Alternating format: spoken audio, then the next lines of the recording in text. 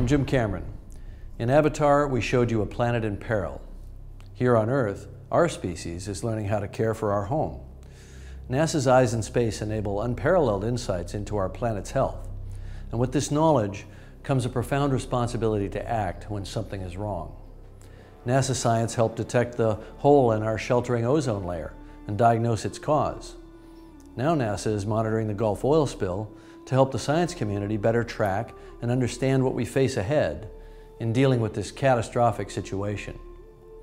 Learn more about how to take care of our own planet, Mother Earth.